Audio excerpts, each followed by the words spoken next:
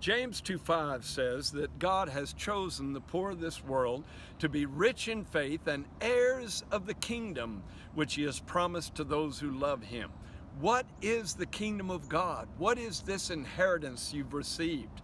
Well, if you love the Lord Jesus Christ, if you have been born again, you entered the kingdom of God.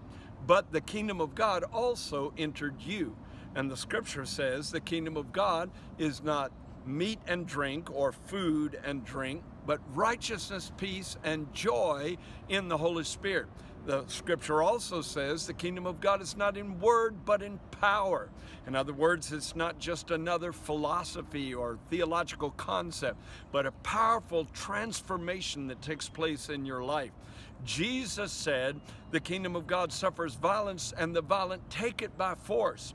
That means you've got to rise up in faith, lay hold to your inheritance, refuse to live beneath your privileges, receive the joy, the peace, the love, and the power of God, and live in the kingdom, because the king of that kingdom is your Father, and he has passed to you all that the kingdom is comprised of. Live in it and enjoy it in Jesus' name.